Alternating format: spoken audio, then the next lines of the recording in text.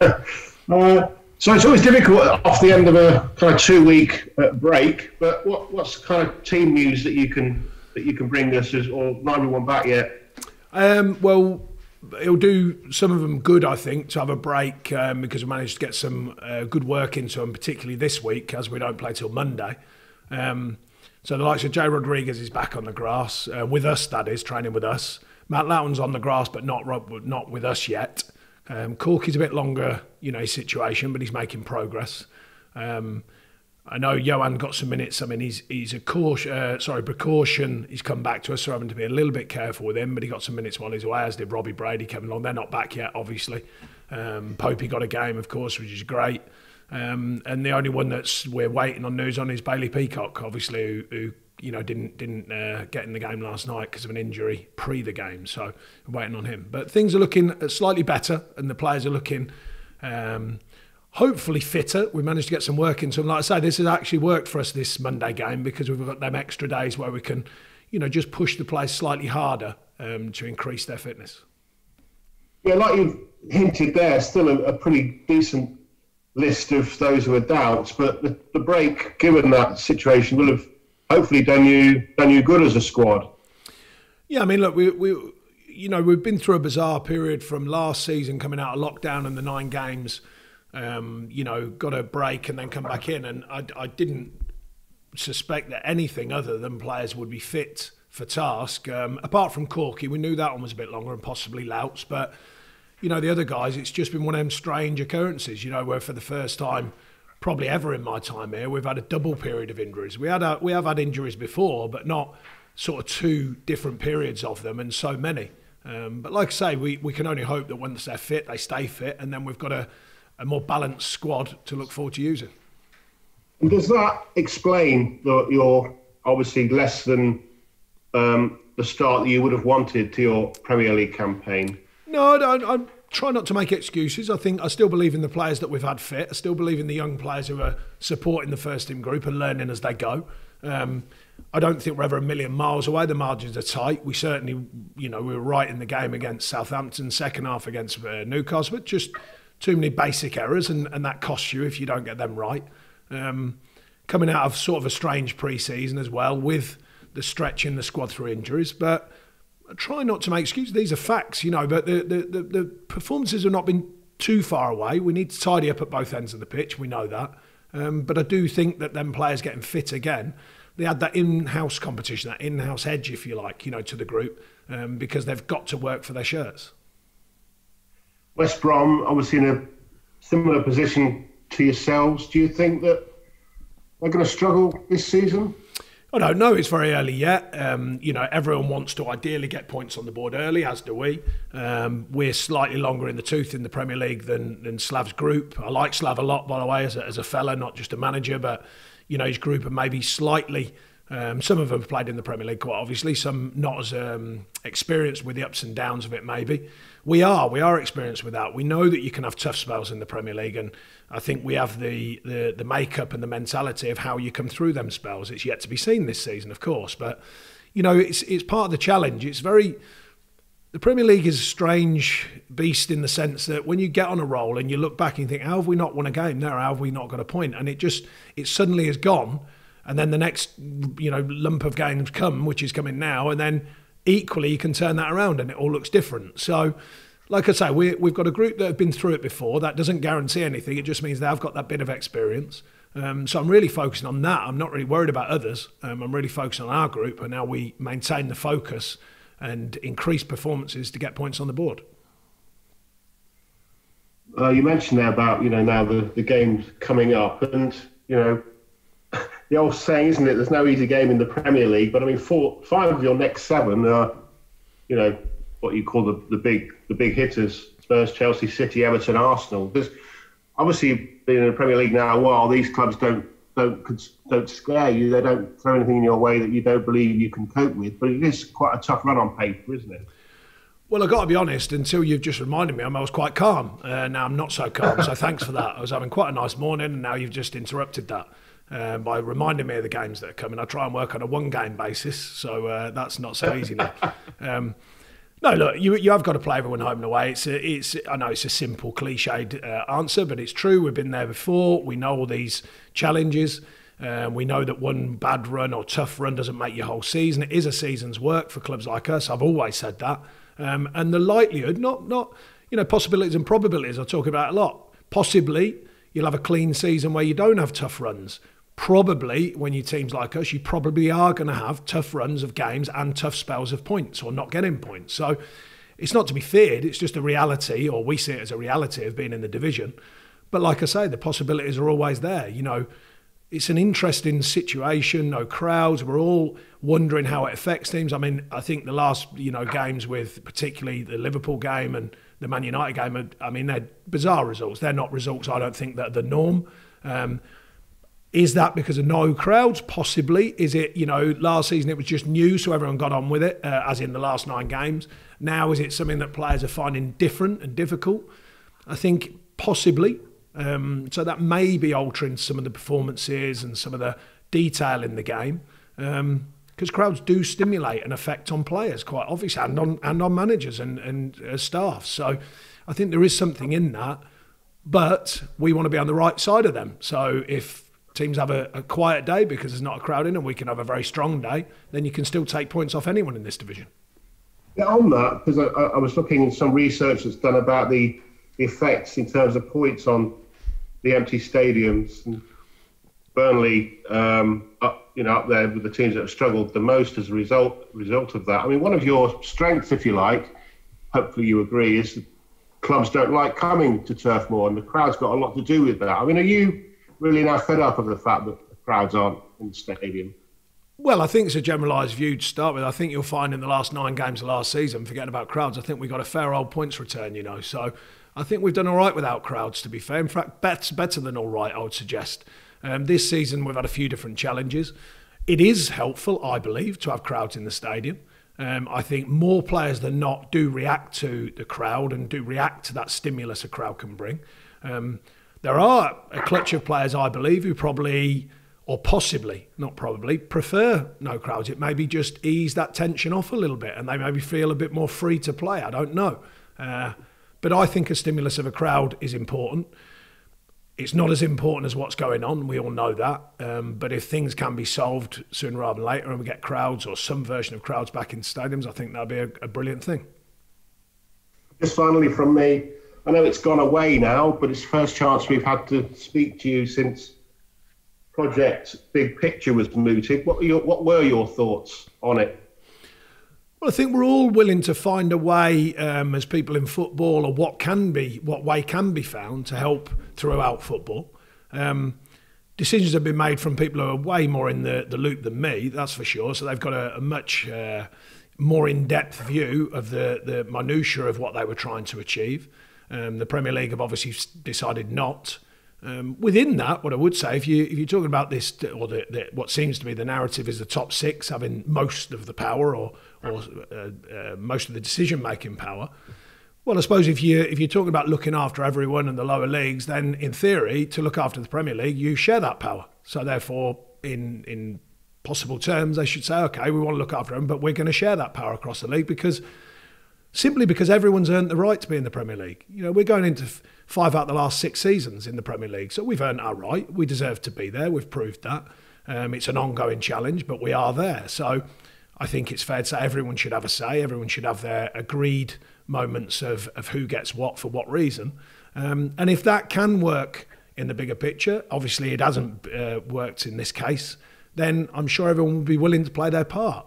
But at the minute, there's people in way, way more depth of knowledge of situations of what can be done, what should be done than me, but that's just an outside view.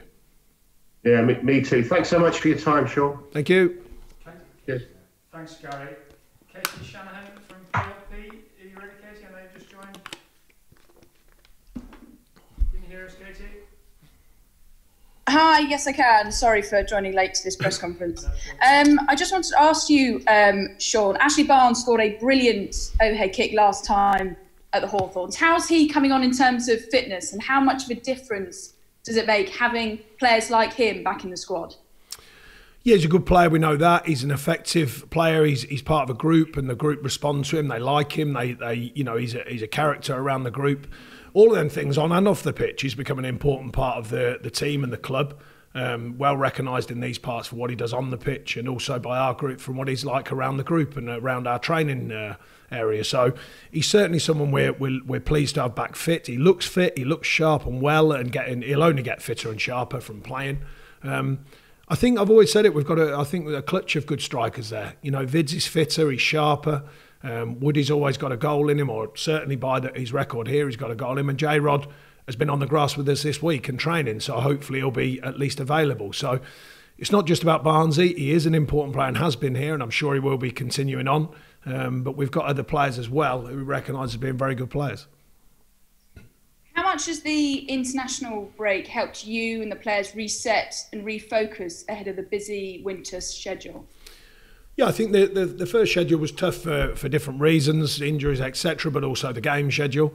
It slows slightly on the game schedule now. Hopefully we're getting more players fit. We are factual at this moment, but obviously we don't play till Monday, and the way things have gone, I don't want to talk too much about it because we seem to lose someone every other week. But no, I mean, I'd like to think that we've got a group who are coming back together, a mentality that's definitely intact, a focus that's there. They know the challenge. We've got a group now that have become more experienced because of the years of playing in the Premier League. And like I say, we know the challenges. We know that you can have tough spells in the Premier League. Ideally, you get points on the board early. It's just a sort of safety net, if you like, to get them points there and everyone feels right about themselves. But we've had tough starts before, and come through it. So that is the task, to come through a tough start, settle things down and keep delivering good performances. And just one on the game. West Brom have only lost once to Burnley in your last 6 meetings in the Premier League. What are you expecting from Slaven Bilic's side on Monday? Well, I'm always interested in them stats. It doesn't guarantee the next one. It's always a strange one, that. We've dispelled so many. When I got it was like everyone we played seemed to be someone we had a bad record about. It was just incredible. Ipswich and Bolton and Wigan and Blackburn, of course, everyone we seem to have. So we've dispelled them myths many times. So I'm certainly not worried about the past. I'm more worried about the future. What I'd expect is a hungry group who want to be in the Premier League. They know they're going to have to fight to do so. An indifferent start, but that can happen. It's tough in the Premier League. And Slavin's a fella I like. I like him as a bloke and I like him as a manager. But he'll know that when the whistle blows, that means nothing. It all goes out the window because we both want our teams to win. Wonderful. Thanks very much, Sean.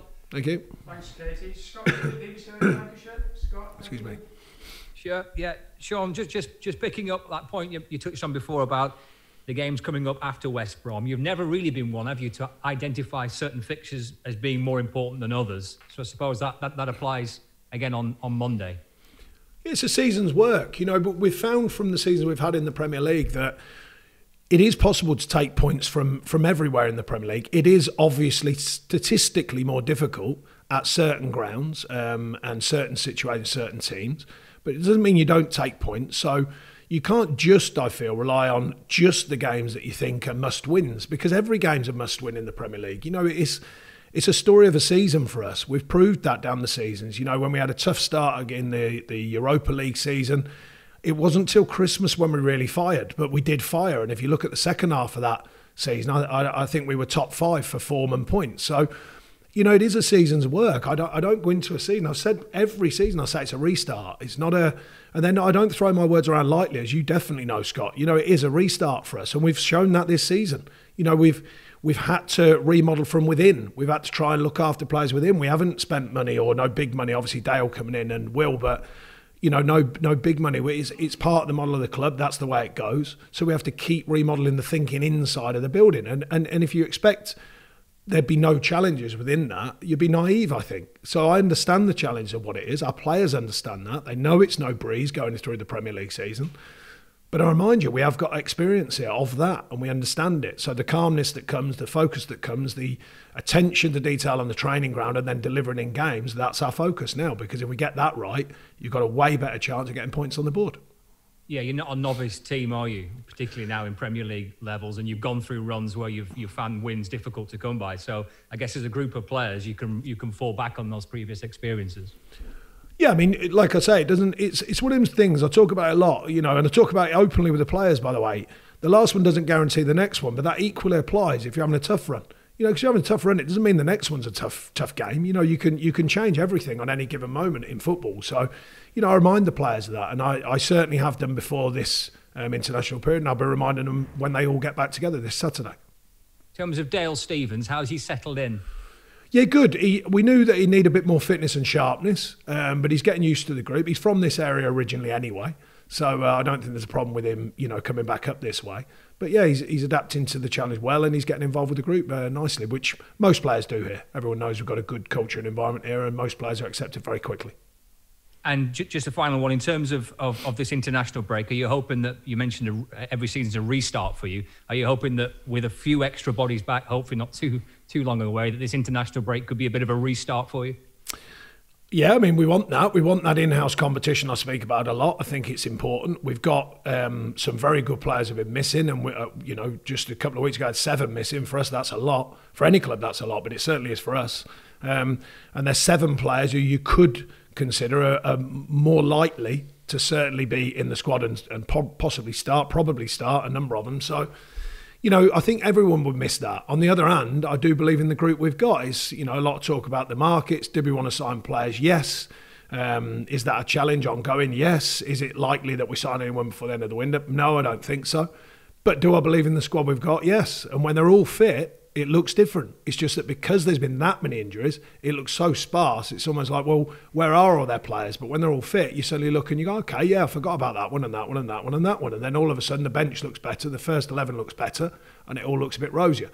Would I like to bring some players in? Yes, I would. Is that an ongoing challenge here? It certainly is. Always has been though, hasn't it? Yep, it certainly has. Good luck on Monday. Thank you. Thank you very much, Scott. Ian, Talksport, morning, Ian. Hi Sean, how are you? Yeah, good. Look at the challenge ahead, West Brom. They've been involved in some pretty high-scoring games so far this season. I'm thinking the defeat at Everton and their game with Chelsea, proving they can score, but they also can concede goals. Well, amazingly, most teams can. They have the ability to score and concede. It's getting it right at both ends, which is the key, and I don't think that's easy, and it's even harder in the Premier League. We fell foul of that ourselves so far. We haven't quite scored the goals that we wanted to. We haven't taken the chances that we've created. And we've let in a couple of soft goals which have cost us. So, the learning curve is there for all to see in the Premier League. You have to get both ends of the pitch right. And we all talk, well, especially modern football, the media constantly talk about the bit in between and who's playing what style. But trust me, it still comes down to both boxes. You've got to get them right before you worry about anything else. So we certainly need to focus on that, which we are doing. I can only imagine that Slav and his group are trying to look at that as well.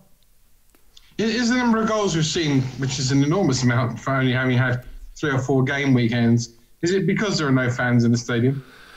Well, I think it's beginning to look different from that view. I mean, in the 9 games coming out of lockdown last season, I thought the teams did great with the intensity, the performances, because we all wondered how that was going to work. But it was such a novel period. Then you get a break, and now it's sort of looking at the moment anyway, due to what's obviously going on in the world.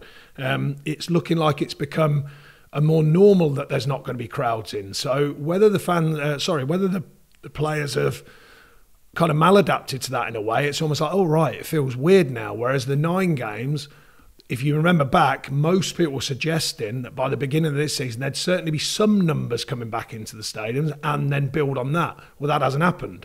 So therefore, do I think it's affecting certain games and certain situations? Maybe the detail, maybe the edge, if you like, possibly. I think it's more obvious now than it was in the 9 games that when we came back last season. So I think there's a possibility, but it's hard to prove because, they're human beings. It's hard to, if we could all work out each other, we'd all be in a lot better place, but it's not that easy.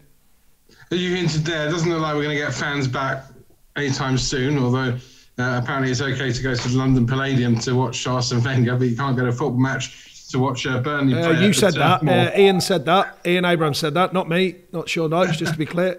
I did say that. What do you make of the idea of the fans paying per view for watching games going forward?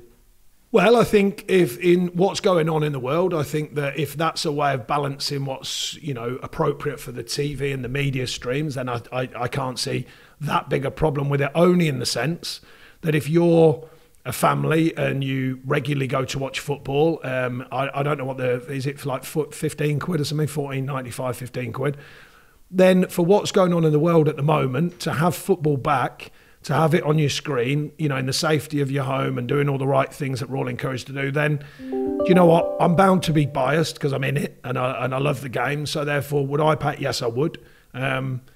Is it a challenge for some families? I'm sure it is, particularly what's going on. But, I'm only speaking as a football fan, not just a manager. And for me, then I would, yeah, I'd pay that and I'd sit with my family and whoever is interested in my family in football within the rules and sit there and hopefully enjoy a game.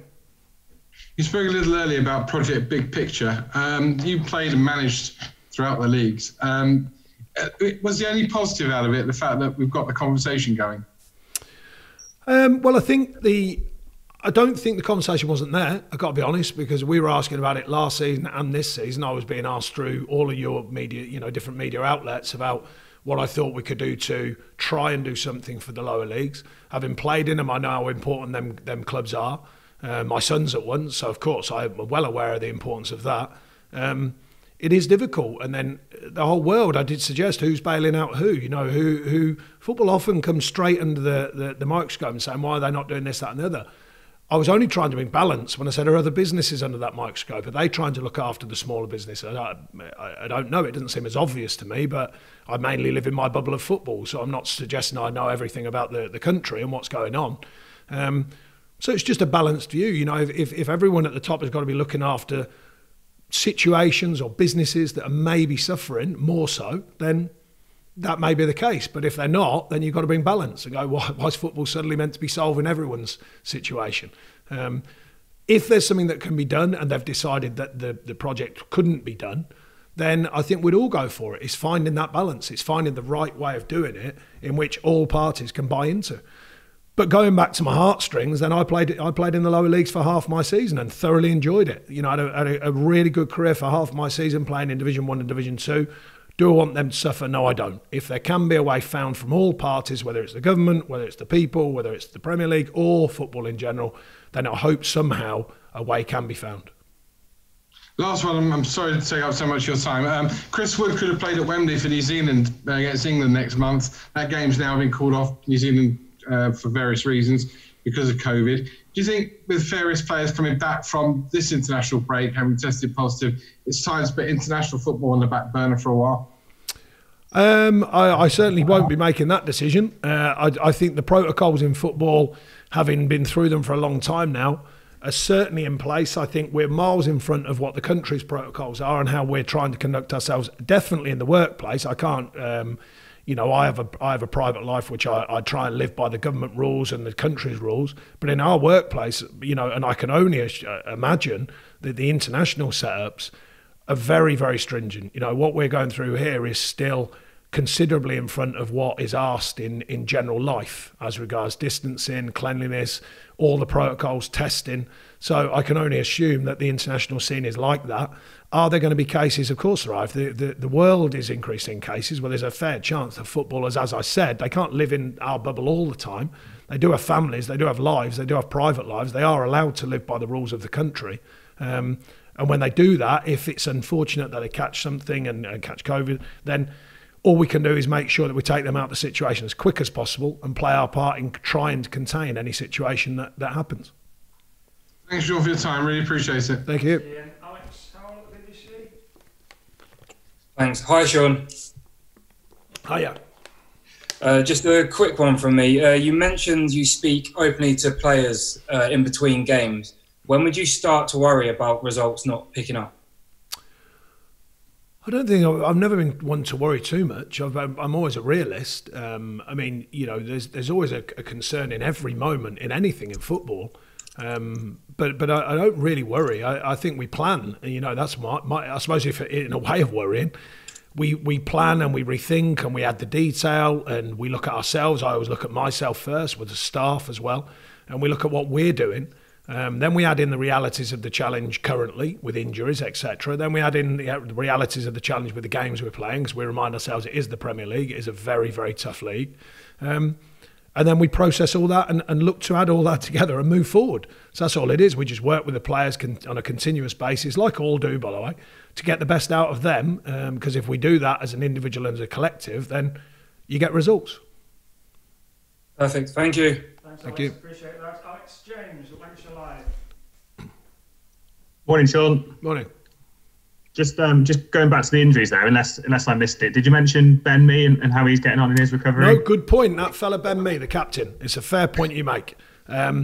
He's making progress. It's been a long-winded one for Ben, a really awkward one, because it was an injury we thought he'd certainly be around it at the beginning of the season, and he hasn't been. He had a slight re-injury on his way back, which kind of set him back a little bit. He's back on the grass currently and feeling a lot easier, but he is going to need a period, to get him back to full fitness. So there is better news, but it's still, he's not close at the moment. So in terms of availability from those who missed the Newcastle game, it's looking like just Jay Rodriguez at the minute then, is it, for Monday night? J Rod should be, as long as the next few days go okay, because he's managed the last 2 days, so he should be. Okay, Johan, we're hopeful on as well. He had a tight groin while he was away and came back, but we're hopeful that that's settling down, so shouldn't be a major concern. And just general fitness and sharpness for some who are just slightly behind the curve. With players coming out of minor injuries like with Taki, and then Barnsley, not a minor injury obviously, but more of a situation to get, that true sharpness and that match fitness. He's showing good signs of that. So yeah, it's not just the literal injuries; it's the players getting back to that real fit sort of edge that we provide when we perform. And you mentioned there it's unlikely you're going to bring anybody in between now and tomorrow evening when the window shuts. How do you sort of assess this transfer window, both from your perspective at Burnley and the general sort of perspective of life in football at the moment, given the financial implications of the pandemic?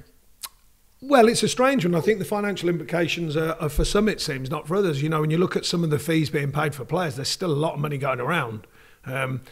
Money's always been an issue here. It's always been something that's highly debated from inside with myself and the chairman and the board.